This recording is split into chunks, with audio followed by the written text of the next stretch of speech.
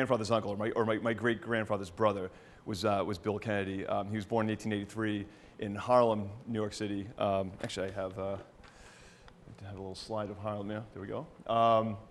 Then when he was, so those are his parents, so my great grandparents. And then when he was sometime between age 7 and 12, he moved to Portchester, New York, which is a town kind of, it's like 12 miles north of the Bronx, I think,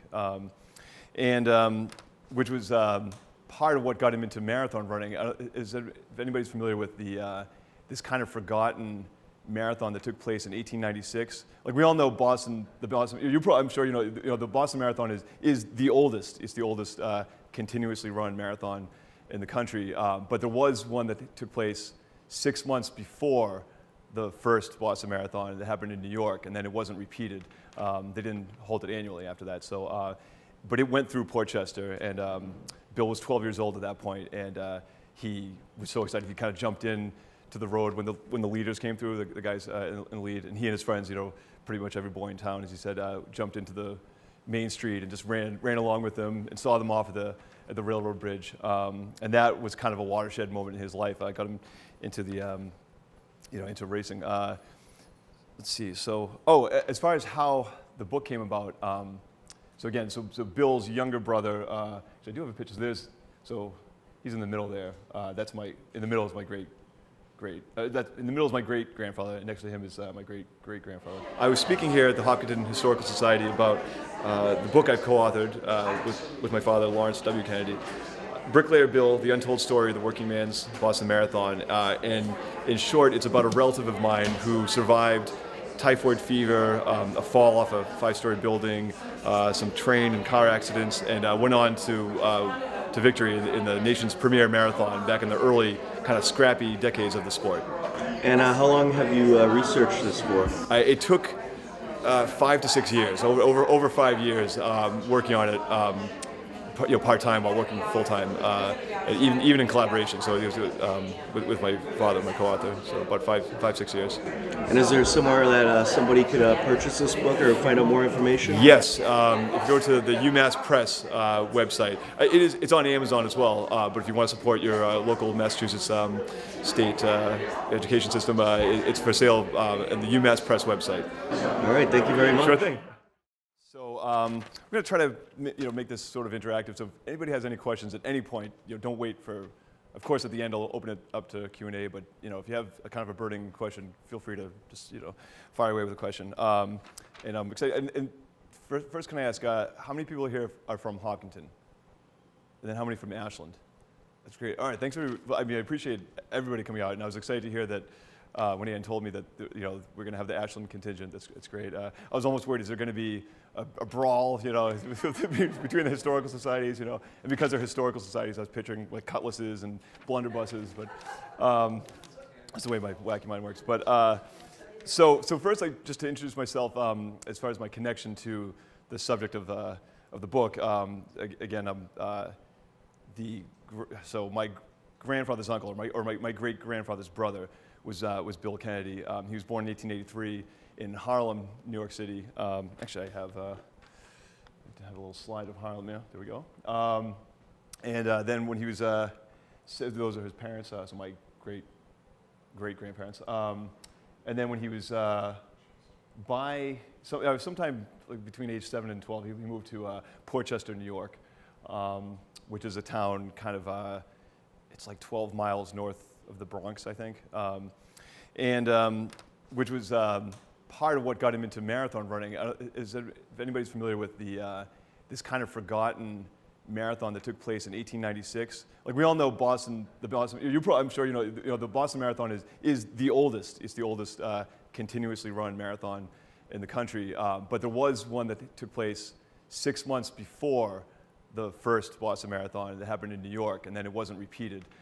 They didn't hold it annually after that. So, but it went through Portchester, and Bill was 12 years old at that point, and he was so excited he kind of jumped in to the road when the leaders came through, the guys in the lead, and he and his friends, pretty much every boy in town, as he said, jumped into the Main Street and just ran along with them and saw them off at the railroad bridge. And that was kind of a watershed moment in his life. I got him into the, into racing. Let's see. So, as far as how the book came about. So again, so Bill's younger brother. So I do have a picture. So he's in the middle there. In the middle is my great. In the middle is my great grandfather, and next to him is my great grandfather. And it was a cousin. So basically, just to make a long story short, a cousin of mine, kind of an elderly cousin. She was my grandfather's first cousin. Worked at Harvard Press back in the 1960s when Bill was an old man, and he was living in St. Louis at this point. He kind of bounced around the country, but he lived for a long time in St. Louis, and it's at that point that he kind of collected all these scraps and articles that he'd been collecting over the years, kind of gathered them and wrote it wasn't intended as a memoir, it was intended as just a book about marathon running, which really, this is, he started this in the early 1960s, and it was kind of before the big running boom of the 70s, so he couldn't find a publisher for it, and long story short, it sat in my cousin Ann Louise's house in Watertown in her basement for 45 years until she mentioned it to me and my dad. So I'm a trained journalist. I went to school for journalism and basically a full-time writer and editor. And my father's a historian, so we kind of joined forces and took this manuscript that our Uncle Bill had written as a starting point, and then researched it. Went to spent a lot of time down at the BPL, the Boston Public Library, microfilm archives, and anyone want to take a guess? Anyone want to take a guess? How many daily newspapers do you think there were back then? Back in, say, 1917, which is 9. There were 9 daily newspapers, in Boston, yeah. So there was a lot of material. No, and I should say some of them were like 16 pages long. They weren't all as deep as the Globe is now, but there was a lot of material. Some great sports pages, great sports coverage, and there was a great article about Hopkinton, which I'm going to get to later. So basically, my dad and I did all this research, pieced together Bill's life, and found, I have a couple excerpts I'll read, but I'll also just tell you a few of the highlights. The craziest story was how Bill, as a bricklayer, so I should back up a second. So when he was about 17 or 18, he and his older brother, his younger brother Joe, hopped a freight train and rode west when they were like 17, 16 years old. And basically for years after that, Bill kind of kicked around the country. He'd become an apprentice bricklayer when he was 13. So now he's 17, 18, and he's I guess a journeyman bricklayer. And he would just follow jobs around the country. And then he was like I said, he was in St. Louis. He did 2 different stints in St. Louis. And in 1904, I think I have a picture of that. Oh, okay. This is just sort of a kind of a fun cartoon that illustrates back in the day. This is essentially, people thought if you ran 26 miles, 385 yards, you were risking life and limb, because look at poor Phidippides, right? Dropped dead. As we now know, you can train and you can do it. It doesn't have to be as the first Boston race. So Bill was in St. Louis when the 1904 World's Fair happened. Just put the little inset there. If anyone's seen that movie, that song "Meet Me in St. Louis, Louis" was big. Basically, he was at a baseball game. And heard a band play it. I think this was even before there were organs. They would have a brass band would play in between innings, and that song was popular. And he was 20, 21 years old, and he heard the song and said, "That's the next place I'm going to go, St. Louis." So he went to St. Louis. He caught the World's Fair, and there was a marathon at the World's Fair. Do I have a picture of that? Yeah. So and it was kind of, that's a whole other story. But there was doping involved. There was cheating and. It was crazy. Whoops, I'll get back up. But it sort of captured his imagination. And like I said, he had jumped into the first marathon for like a mile when he was a kid, and then he caught this kind of another watershed event, and that's when he started running. Also should mention he'd been a boxer too, so he'd run for training, and then he realized, I don't really like the getting punched so much, but the running I like. So and then he started entering races. But also another, as far as being a bricklayer, one of the craziest things that happened to him, he was on the roof of that building, which was I think 65 feet up, when they were pretty much towards the end of building that Coliseum, and a gust of wind blew him off the building, and he fell, and he would have been a goner, except that luckily / tragically, there was a guy walking underneath and landed on him, killed him. Yeah, yeah.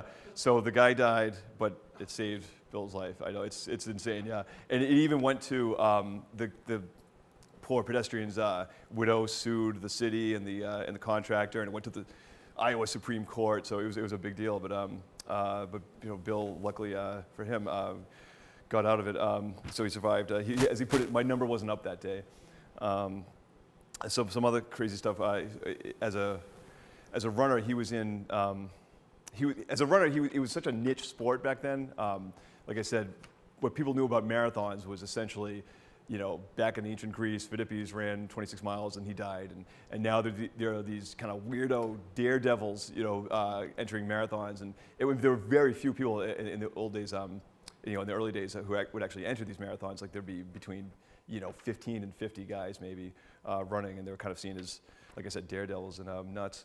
And so Bill at one point was working in Arkansas, and after they were building a bank, I think, and then they were next door in a saloon, and the guys who Bill worked with were just, you know, were marveling at, you know, this sort of crazy, like I said, niche side, you know, this avocation. He kind of had this passion for long distance running, and the saloon keeper overheard it and was kind of like, "What are you guys talking about?" And so he explained, well, he runs these long road races, and the saloon keeper, this is, like I said, in the middle of Arkansas. He said, "Well, how far do you run?" And Bill thought to himself, you know, I could say 25 miles. Actually, back then it was only 25 miles before they standardized the distance at 26.2 miles. But you know, he said, I could tell him 25 miles, but he'd never believe me, so I'll just say 10. And even when he said 10 miles, the guy didn't believe me. He said, you can't run 10 miles. So I said my horse couldn't run 10 miles. And long story short, they have Bill races the guy's horse. But although it was kind of unfair because the poor horse was actually towing the saloon keeper, yeah, who was apparently heavyset. So, and sure enough, Bill actually won. So he knew it could be done. And there's real science behind that, which is also dealt with in the book. There's a guy at Harvard, a paleoanthropologist, whose theory is that basically long distance running is what made us human, because to chase after prey.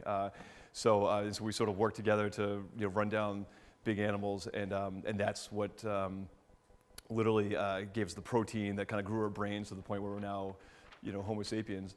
So basically, we're kind of built to run long distances, and Bill kind of instinctively knew this, and he'd read of a guy in England doing the same thing, so he knew it could be done, and he pulled it off. And then there was also another thing we discovered was there was a marathon in Chicago that Bill won in 1913 when he was so hot. There was a heat wave in Chicago. 5 people had died. The day of the marathon, only 12 people, I think 18 signed up and only 12 people actually entered, something like that. Or maybe they were like in the teens. Very few people actually ran, and 3 of them dropped out. So the race organizers said to themselves, well, it's so hot, let's just cut the marathon off at 22 miles. Because what they did back in the day, they would often have, the model was kind of what they did in ancient Greece, sorry, not in ancient Greece, the first modern Olympics in 1896. They would have a race on the roads, and then they'd come back to a stadium and then finish around the stadium. And they said, well, you know, when the runners come back to the stadium, we'll just cut it off there. It'll be 22 miles. And Bill came in first, and he said, no, I kind of want I want the credit for running the full distance marathon. So he just kept running around the track until, you know, in the blazing heat, until he, you know, finished 26 miles, 385 yards. Let's see, do I have oh, there he is in St. Louis. Okay, I'll get to that in a second. I do have a couple excerpts. This one is written in Bill's words. So that was the nice thing about having this manuscript, even though it was pretty short. It wasn't like we could just publish the manuscript the way it was, but there was some great, just kind of gold nuggets, some just great anecdotes. And here is one of them.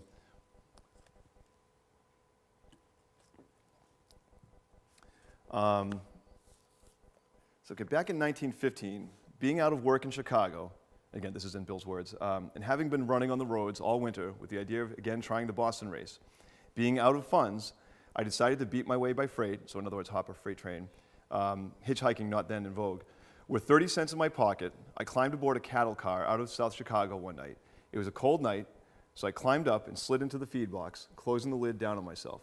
It was warm enough in there as the cattle engender heat, but you can't sleep very well with them eating your bed out from under you.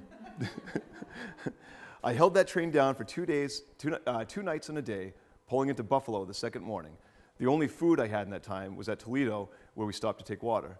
Raising the lid of my berth, I saw the picture of a 16-ounce schooner of beer, and under it, 5 cents.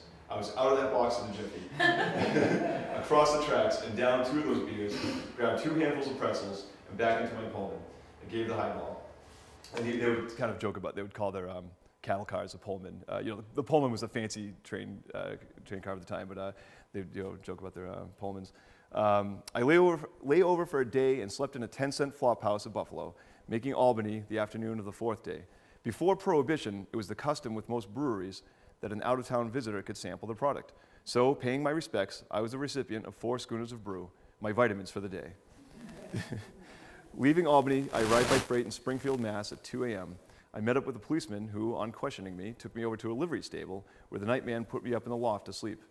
On being roused at 6 a.m., I learned that I was not the only guest that night. I was allowed to depart with a handshake while my fellow guests, who were members of the local fraternity, hobos, were forced to manicure the horses and stalls. Now, within sight of my goal and knowing the Boston section of the 20th century was due shortly, I decked it into Boston, arriving on the 5th day after 4 days and nights on the road. Yeah. So he did not win the race that year. Yeah. And he was, in many ways he was a unique character, but also he sort of fit the mold of the marathon runners at the time. Like most of them, again, that's sort of in the title, the untold story of the working man's Boston Marathon. Most of his competitors were guys who were doing this on the side and worked by day as printers like Clarence DeMar, or as plumbers, or bricklayers, that sort of thing. Let's see. And actually, I want to read this real quick because it's something I didn't know too much about until researching this. As probably most of you know, women weren't allowed to run the Boston Marathon officially until 1972, but that doesn't mean they hadn't been clamoring for it for actually decades to an extent. So also in 1915, for the first time, women this is now my words, not Bill's. For the first time, women attempted to run the Boston Marathon. Want to know if young ladies will be allowed to run in the marathon race? Read a postcard, George V. Brown received at the BAA. Hopkinton resident George V. Brown received at the BAA. If not, why not? For women now have the same rights as men. If ladies are permitted to run, please set aside a dressing room for them. We're going to run anyway. The postcard was mailed from Hyde Park in March and signed IHK and MTY. Around the same time, 2 young women clad in bloomers, blouses, and leather gymnasium shoes were spotted running down Blue Hill Avenue. After the Globe reported on these unprecedented happenings, 6 more women sent in entry forms. Properly enough, the BAA officials paid no attention to the entries or requests, the Globe reassured readers after the marathon. With that kind of response, it's no wonder that none of the women showed up on race day. The prohibition on women in the marathon would persist for decades. I thought that was kind of interesting. And one more quick excerpt, which I think is kind of fun. So 2 days before Christmas, 1916, Bill exchanged unwanted gifts on the racetrack in Yonkers. Jessie, his wife, had been complaining about all the hardware he was bringing home, the trophies and other prizes taking up shelf space. So he, in addition to marathons, so he won a total of 4 marathons in his career, and also many shorter races, or even if he came in, third, he would get some kind of small trophy. And basically, his wife is just getting sick of this, cluttering up the house. And she, as their nieces and nephews heard the story later, she told Bill, "If you bring home another silver cup, I'm going to hit you with it." Now, sadly, actually, later on, there was an incident where she was throwing trophies down the stairs. Didn't hit anybody, but so she may have actually meant these words. The day of the Yonkers Marathon was bitterly cold. After running out in the roads, Kyronen entered, who's just one of the other runners, entered the Empire City Raceway a mile ahead of Sid Hatch. As the Finn trudged across the finish line, his feet were torn and bleeding, and his shoes gashed and cut by jagged ice, reported the Chicago Tribune. His face was numb and blue from the cold. Sid Hatch finished second. When Bill reached the track, he was in 5th place. As he remembered it later, a friend in the crowd yelled out and told me to slow down. The 5th place prize, he told me, was a camera, and the 6th prize was a set of silverware. Bill thought about this. I didn't want the camera. You'd have to buy film for it. And Jessie would be pleased with the silverware. So as opposed to a trophy, she'd like some forks and spoons she could actually use. The Tribune related the farce that followed. And now the next bit is from the New York Tribune. Kennedy jogged along until half a mile from the tape, when he suddenly stopped and threw himself to the ground. To all urging and pleading, he refused to go on and waited for Joseph Carr, who was half a mile behind him, to overtake him. It was a long, cold wait out there in the backstretch, and to pass away the time, Kennedy finally got up and began to run, backwards. This even was too fast, and he slowed down to a walk, with a stop every minute or two to mark Carr's slow advance. Carr was coming on all too slowly, so Kennedy halted again until the Yonkers boy could come up. Carr seemed none too eager to overtake Kennedy, but he was too cold to follow the Chicago man's tactics. Bill was living in Chicago at this time. And a quarter mile from the finish past him.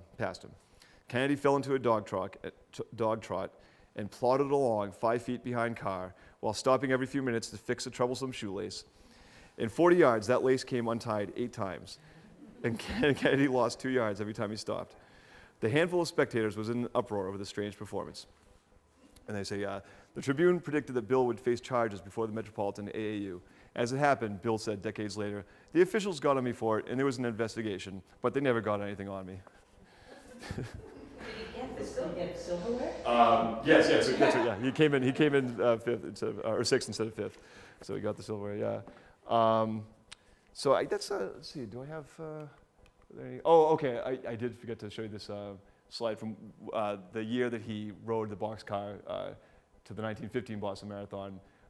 The whole thing was another thing. One of these things that he survived on his way to winning the Boston Marathon in 1917. He got typhoid fever in 1913, and that seemed like the end of his career because I mean that it was the kind of thing that weakened people so badly. Even if they didn't die from the typhoid, they'd catch something else later, and their immune system would be so weakened they'd die. And it prematurely grayed him. He was age 30, and he went gray, and he was kind of sort of made him gave him this prematurely wrinkled appearance.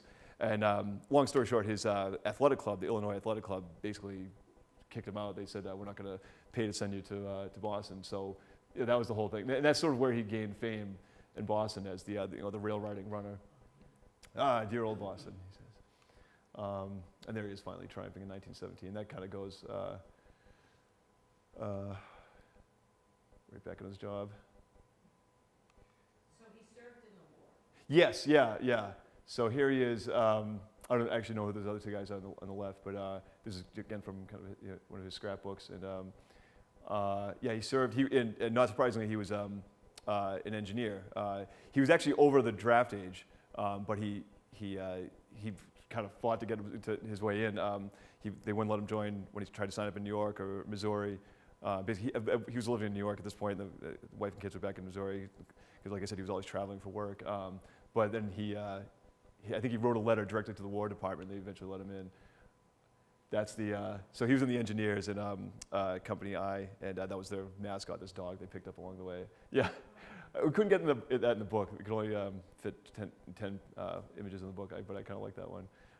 And then while he was in Europe, after the armistice, they had this, they called it the Military Olympics. Basically, all the Allied powers had their own Olympics. So like the soldiers, they had intra, military Olympics. Then they had the Allied Olympics where they this was one of the races that kind of took part sort of on the fringes of that. It became a big deal. It was this relay race that went from Chateau Thierry, I'm not sure if I'm pronouncing that right, to Paris. So this is the Place de la Concorde. Just here's the huge crowd there, and then that's Bill coming in second in the relay race. And there's a pretty good picture of him afterwards. Sid Hatch, and Sid Hatch is interesting. So the legend of the marathon is Phidippides, the military messenger, back in Athens and ancient, classical times. And but apparently in World War I, they still used foot messengers, and they even said they were more reliable in some cases than the radios because they used carrier pigeons, and they used radio, and they used foot messengers. And so Sid Hatch was he was one of the best marathon runners in the Midwest, and he was a friend of Bill's from when he lived in the Midwest for a long time. This is kind of a fun cartoon of Bill.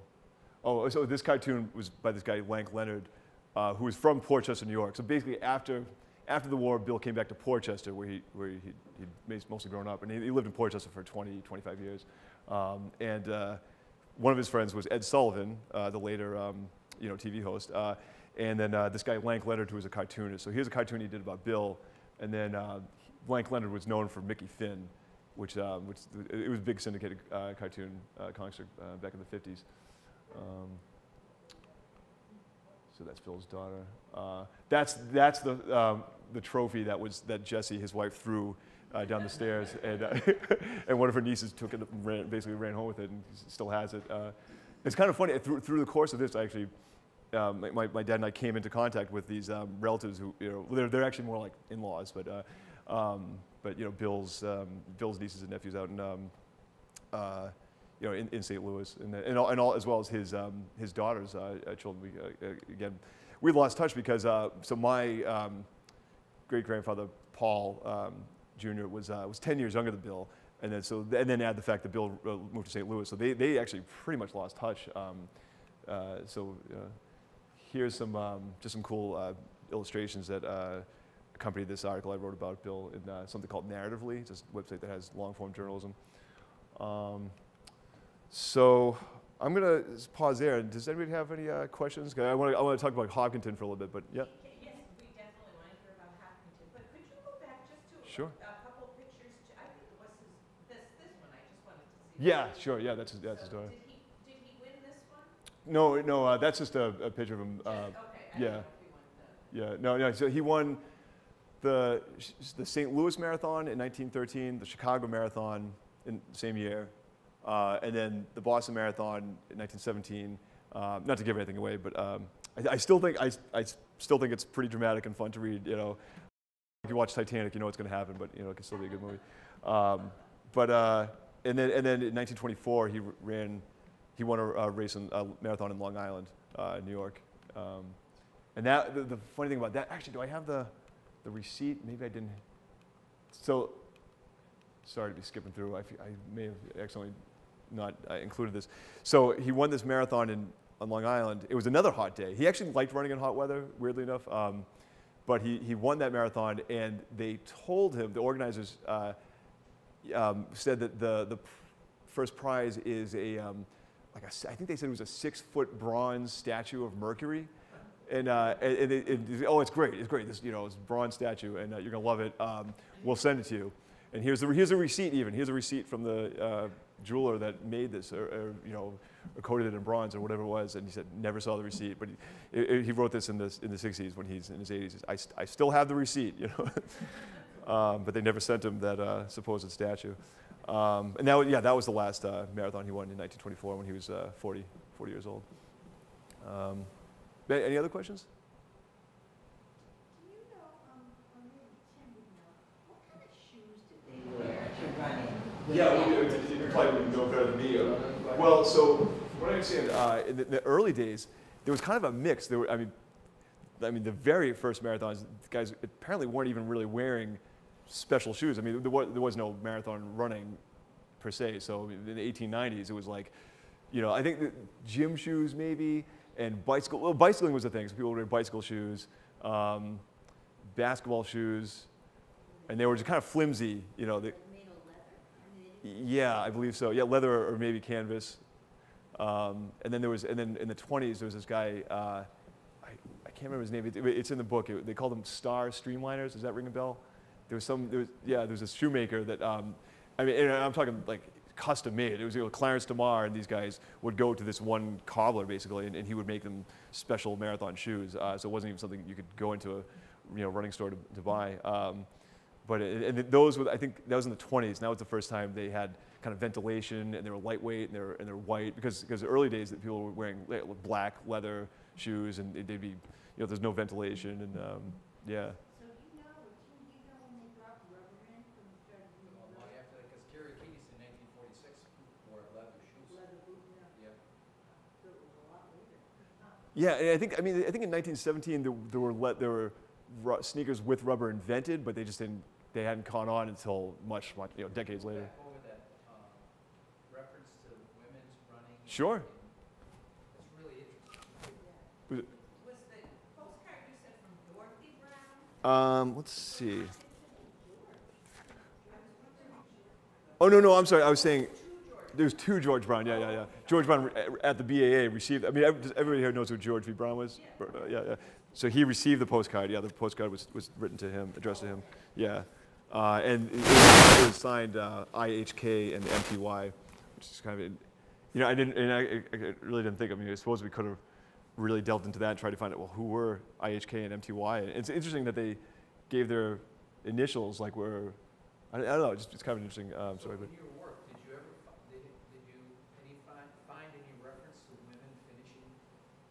no, they never, not even running, not even unofficially running. That was pretty much the extent of it, was that there was some kind of, oh, you mean the Boston Marathon or marathons in general?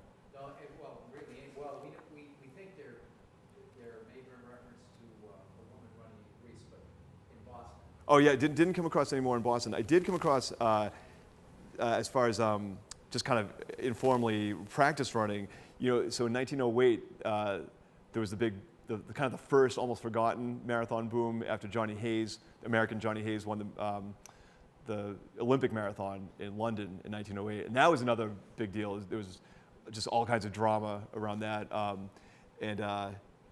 does anyone know that story? So basically, the guy was running in first for most of the time. Now was it Durando? I'm blanking on the name. But I believe it was Durando.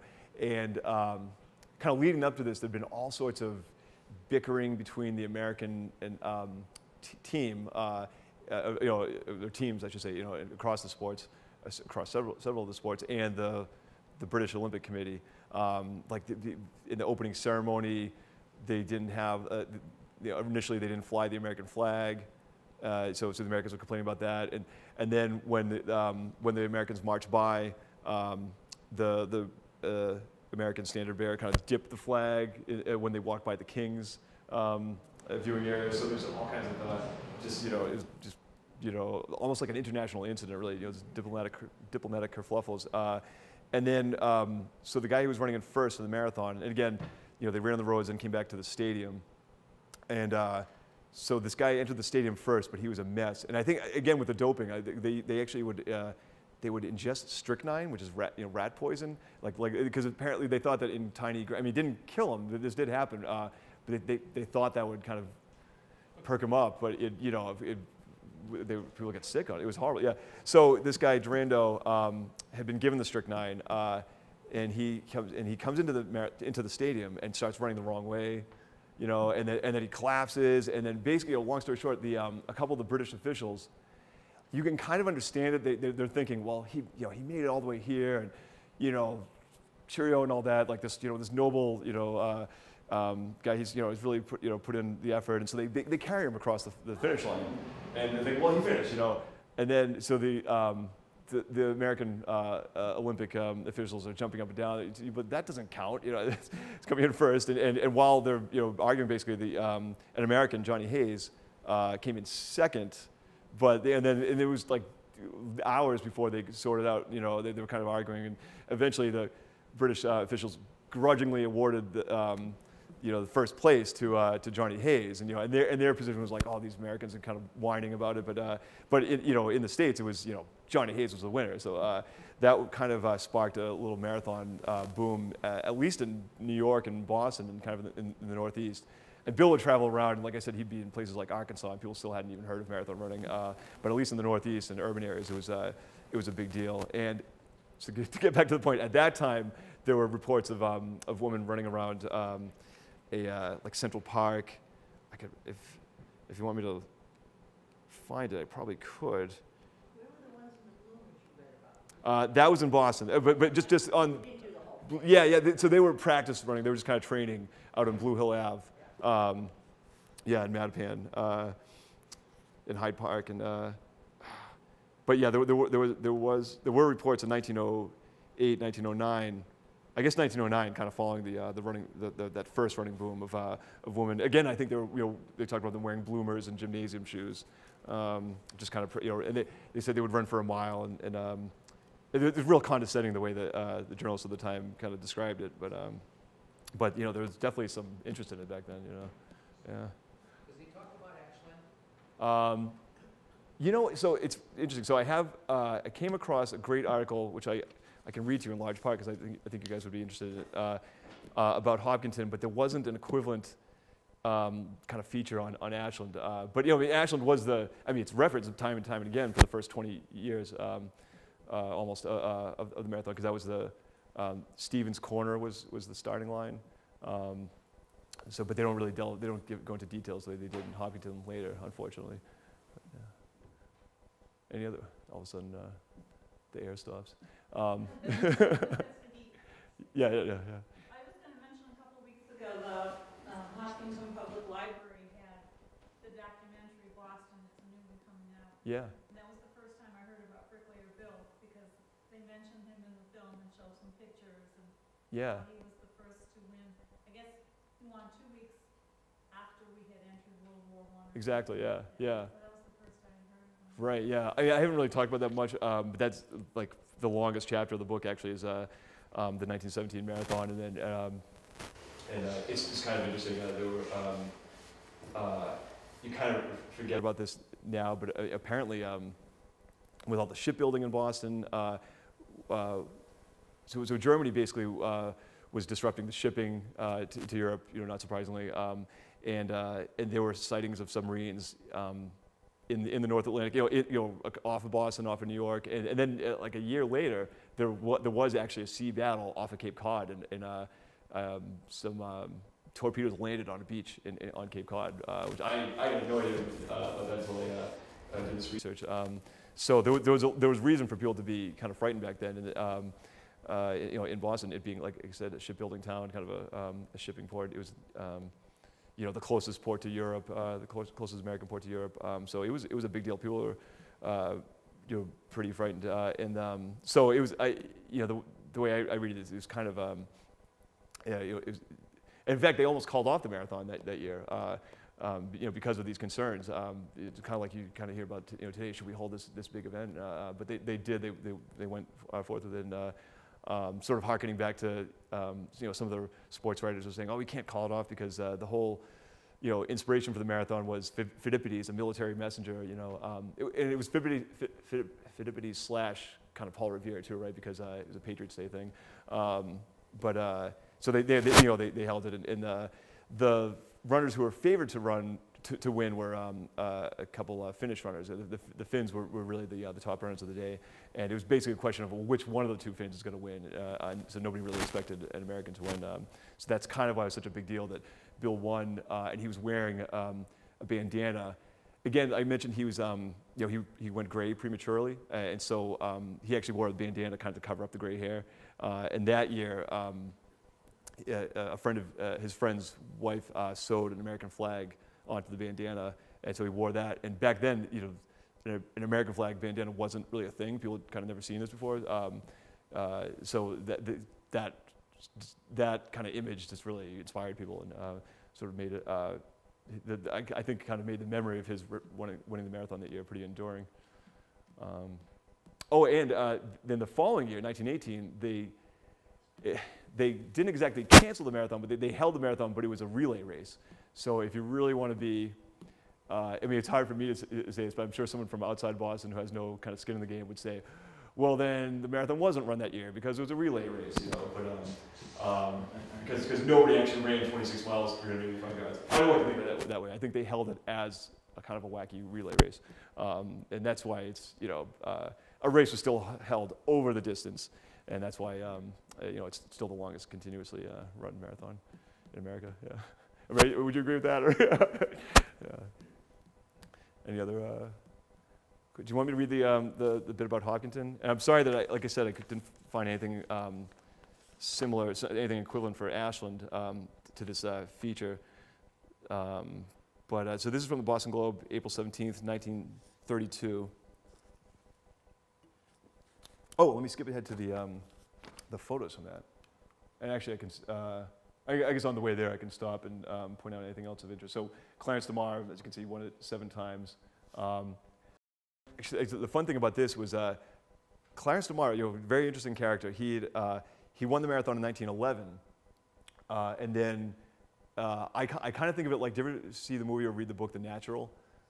He kind of took this mysterious hiatus from marathon running. But it turned out to be actually not so mysterious, because he did run some shorter races eventually, but he was basically he was done with marathon running. But then he came back to it in 1917, and at that point he was 29. Bill Kennedy was 33. He was reported to be 35. People thought he was 40, like I said, because he had the gray hair and he was all kind of wrinkled for his age, and because of the typhoid fever. And so Clarence even told the press, wow, seeing, and Sid Hatch was about the same age as Bill. Sid Hatch came in second, and Clarence DeMar told the press, well, geez, if these two old guys two old fellows can manage, but maybe a young fellow like me can keep at it. And so sure enough, he kept running it, and he basically ruled the 1920s. And like I said, most of the marathon runners in that era, were part-timers, and running was their passion. But by day they were printers or cops or bricklayers, carpenters. That's just here's another interesting thing. So I think everyone in this room knows that the starting line of the marathon used to be in Ashland, and then they moved it west because, like I mentioned earlier, after the 1908 Olympics, which was 26.2 miles, eventually by 1924, which was when the Boston Marathon was an Olympic qualifying marathon, which they couldn't do today because now an Olympic qualifying event has to be. Right, it has to be a loop. Boston Marathon's point to point, but in 1924 they still would allow that because it was kind of the premier marathon in the States, and so they extended the starting line. They pushed it to Hopkinton. But does anybody know how the finish line has changed over the years? So it used to, and this always confused me, because if you're familiar with the finish line, you see on the left that's the Hotel Lenox. So it looks like the finish line today, right? That's the Hotel Lenox on the left. But actually, I should create a map for this to make it clear. When they got to Kenmore Square, they kept going down Comm Ave, and then took a right on Exeter Street. So they're actually around the corner from. So the Boston Athletic Association is on the right. That was the clubhouse, and then that is the Lenox Hotel on the left. But it's around the corner from where the finish line is now. So it's a little bit confusing. But it took me a while to figure that out. But yeah, so they kept running down Comm Ave, then took a right on Exeter Street, and the finish line was on Exeter Street. So they only crossed Boylston, for a second, and then finished on Exeter Street. And yeah, and the whole story of the BAA, I think, is pretty fascinating. When it was founded in 88, I believe, and it was kind of this gentleman's club. They had a gym, they had a billiard room, and they also had in the days before there really was a kind of wasn't quite the same professional sports universe as today. There was professional. There was Major League Baseball, and the Red Sox were big, the Braves. But other than that, like, who do you think the biggest, the most popular hockey team was in Boston in say the 19-teens? It was the BAA hockey team. Yeah, they had a hockey team who would travel to Montreal, travel to New York. I never knew about any of that until researching this. Yeah, they had a rowing crew. But then they basically they went bankrupt in the 30s and almost closed, were it not for the Browns, for George V. Brown and Walter Brown, and Walter Brown kept it going. So we have a kind of Hopkinton people to thank for keeping it going, which is a nice, I guess, segue to this. I'll try to. I actually have a few questions for you folks about some of these. So again, this is from 1932 in the Boston Globe. The headline is, "There's much more to Hopkinton than starting point for marathon," by Victor. Yeah. yeah. Go figure. This stuff happens here 364 days a year too, right? And that's sort of his point. He said, every April on Patriots Day, thousands of people lining the route of the classic BAA marathon know that the weary road racers started their grind back in a place called Hopkinton. Hundreds of other people all over the world read in the newspapers that so-and-so, usually Clarence H. DeMar, won a 26-mile race which started in Hopkinton and ended in Boston. But only a very small proportion of all those people have ever been out to Hopkinton. Even those who go there to witness the start of the BAA run do not see the town itself, for the common and most of the houses lie a mile or so up a steep hill beyond the starting line opposite the yellow buildings of the Lucky Rock Manor. Let me skip to the of this frame again. Oh, there you go. Yeah, so there's yeah. And you can see, back in, this is when the marathon was growing to the point where maybe there were, a couple hundred guys running it, as opposed to the early days when there'd be like 50 or less. That's the Vincent property on the right there.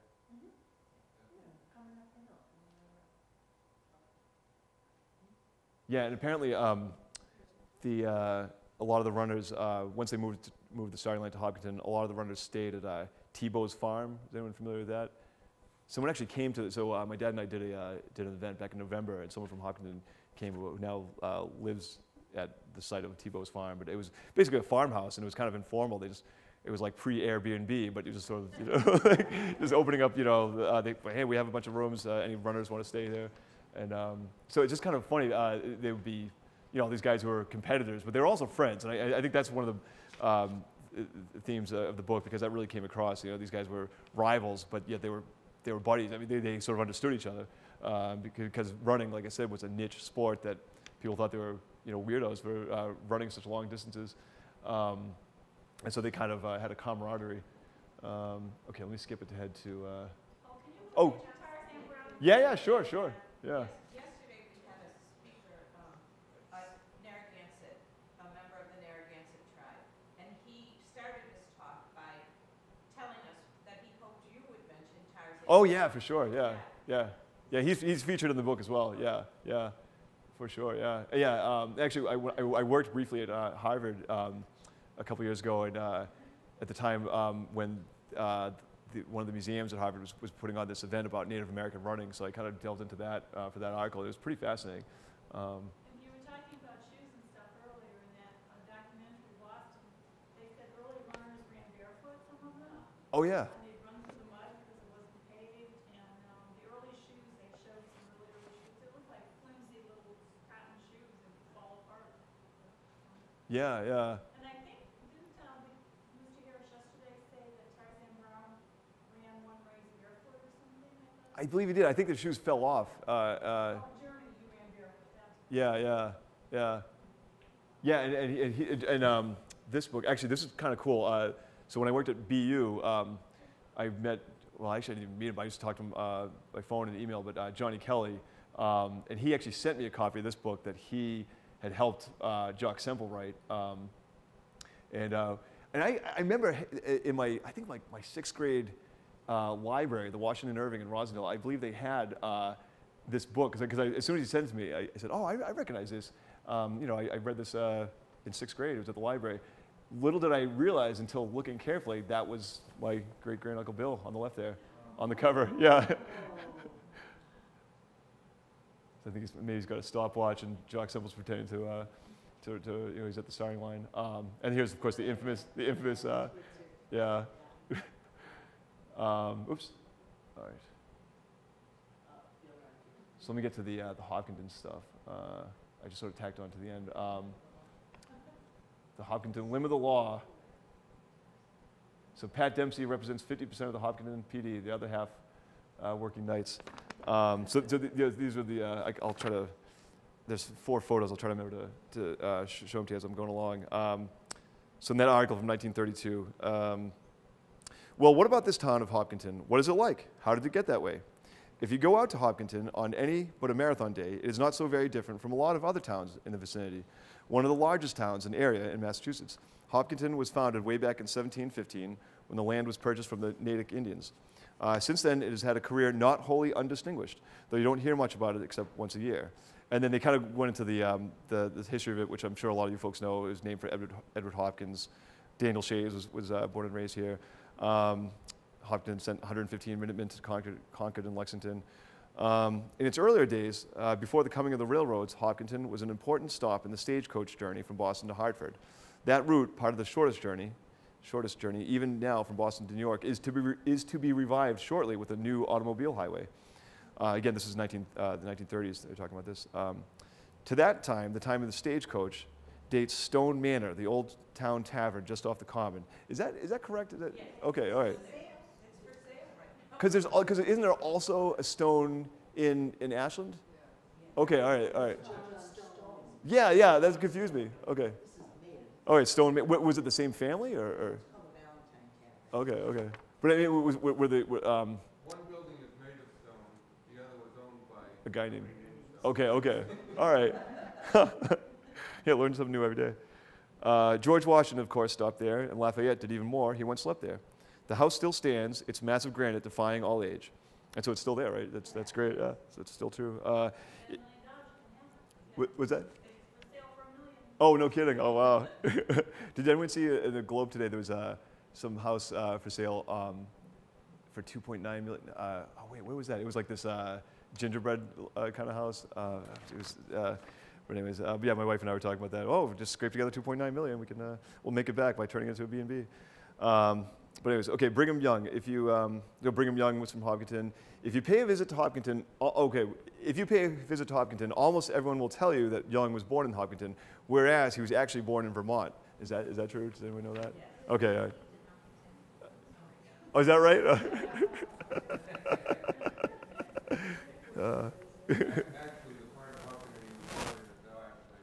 Oh, is that right? Okay, okay. I'm not trying to start that brawl that I was worried about. Leading manufacturing center. Some 40 or 50 years ago, Hopkinton had the largest shoe factory in the whole United States, known as Davenport Block. Is that still there, Davenport Block? No, we have a new condo development down the road that's named Davenport Okay. in honor of that. Huh. No, the Davenport Block was on Main, right? Yeah. Was that on the street?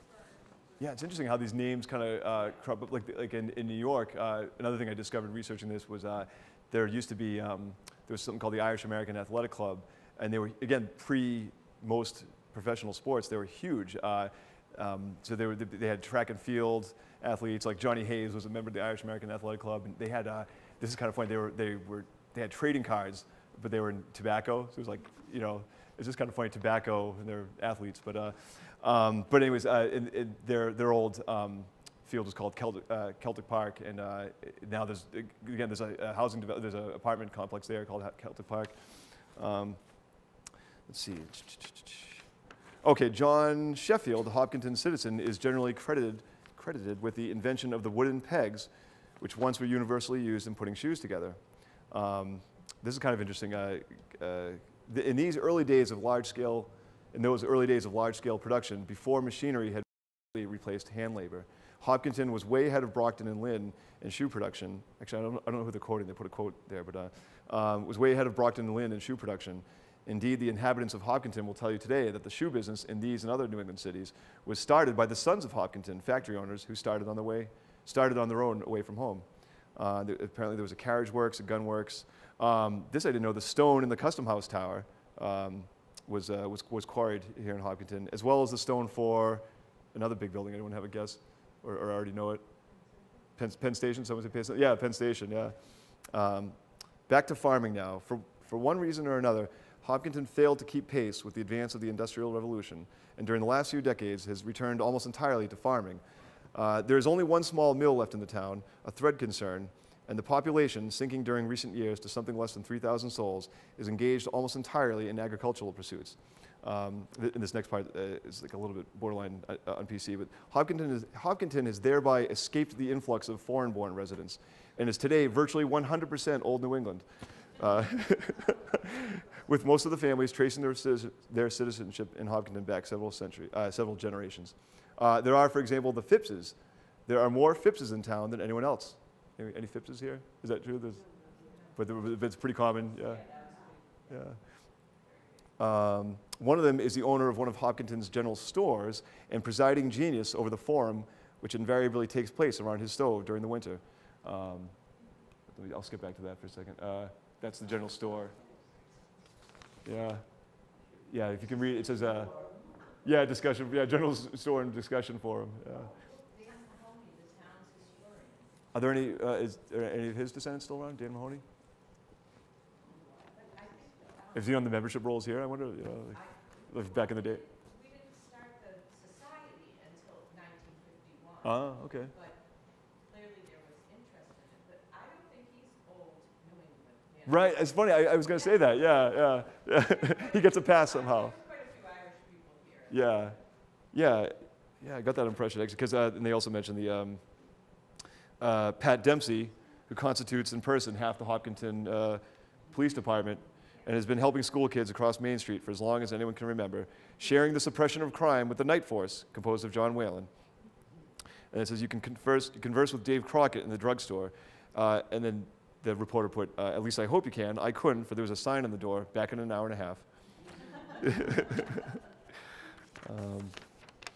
Maplewood was right here on Hayden Road, right? The Browns lived right on Hayden Road, right down here. So that's, yeah. Oh, geez, I can't. The oldest built, yeah, Was that store, the storefront like, right now? but the oldest building in town used to house us. Oh, yeah. There's a picture. Right. Department is now part of, Yeah, that was on George V. Brown's Brown. Yeah. And actually, I researched this book for years and never thought until this morning. What does the V stand for in George V. Brown? Does anybody know? This isn't like a trivia question. I actually just thought of it this morning. I have no idea. But it's just because I've written, in typing up things, I've written the guy's name a million times, and suddenly it occurred to me I don't know what it. and that is what? So that is the. I think that's the house that was built in 1790. That was the oldest building still standing at the time. Yeah, because that caption got cut off. And so that would have been on Hayden Road, that would have been right. That building with the tower? Yeah, I think it started out as a church, and then it turned into the firehouse, where Hayden Road. Oh, okay. And it says that, that's where they. Yeah, that's right. It was a firehouse. It said that they kept the hand tubs there. Yeah. See the wide board? Yeah, I guess it's the towers that's throwing. Yeah, there's a little bit more about that. I unfortunately neglected to print that page, so I'm gonna have to. No, but I have it right here. Oops. Okay, so it was still here then. Still there, yeah. Yeah, the oldest building now on George V. Brown's farm. I think it said, let's see, hand. Oops. Yeah, on Maplewood Farm sits the old Hopkinton firehouse, built in 1790, used to house the hand tubs, including the one which claimed the world's record 50 years ago. But the Hopkinton, this is, again, in the 1930s, but the Hopkinton Fire Department still depends upon volunteers to man its modern equipment. I don't know if that's still true. Is it still a volunteer? Yeah, okay, yeah.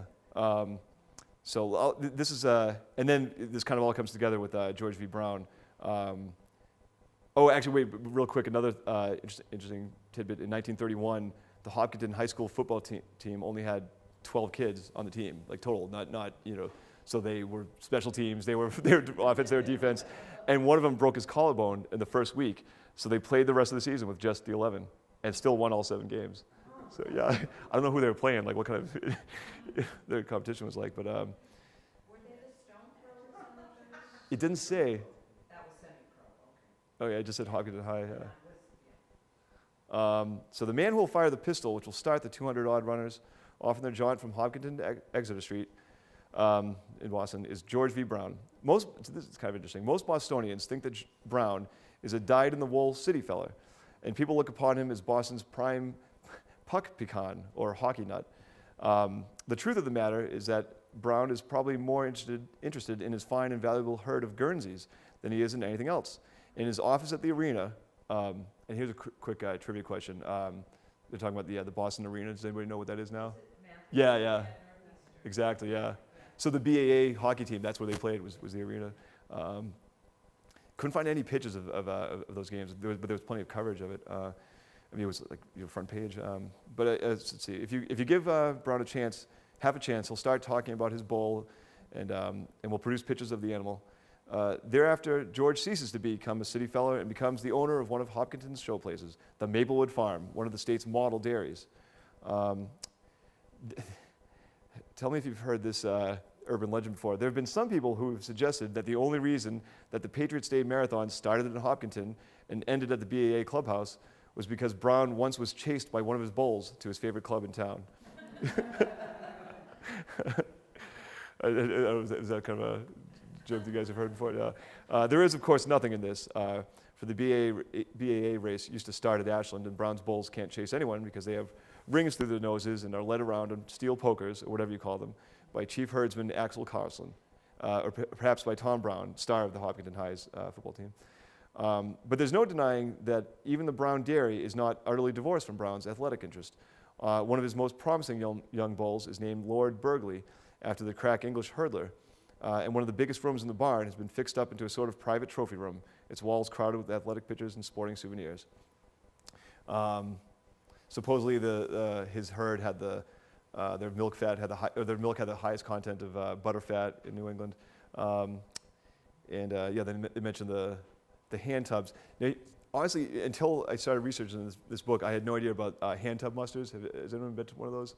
So there was something in the Brockton. There was coverage of the Brockton Fair Marathon. You know the Brockton Fair? They used to have a marathon before the war, before World War I, and it said some of the other events where there was a hot air balloon ascent and there was a hand tub muster, and I had to Google it. I had no idea what And the funny thing, I think I'd even been inside. It's kind of random, but if anyone knows the Jerry 5 in Marblehead, I'd been in that hall and didn't know what the it was the VFA, the Veteran Firefighters Association. I didn't even know what the connection was until I, like I said, Googled hand tub musters to try to figure out this thing happening at the Brockton Fair, and it was the water pumping contest between the antique fire engines, basically, and it's supposedly one of the nation's oldest organized sport, and they held the record 50 years prior to 1932. All in all, Hopkinton is quite a town. So that's pretty much it. Does anybody have any other questions? And you know what, if you go on our Hopkinton Historical Society Facebook page, someone sent us a link to a picture of one of those fire tubs. Oh yeah. That was we used in competition. Yeah. And it's, you can see a picture of it, it's pretty cool. I guess it kind of kept it alive on the North Shore, but not so much here. Yeah. Because I guess it takes a lot of work to maintain and restore them and all that. But yeah, so this is the house. Oh, okay. Oh, actually, my favorite, I forgot to mention, my favorite part of, my favorite just kind of little detail about George V. Brown's herd, the prize bull was named Rockingham Peerless. I love that, Rockingham Peerless. So that's it for the Hopkins stuff, yeah. All these photos were from that same, article? yeah. I have to thank my wife for, she's not here, but I'll thank her in absentia for cropping them this morning, actually, yeah. Because it would have been too much all on one page, but yeah. Thank you so much. Sure thing, yeah.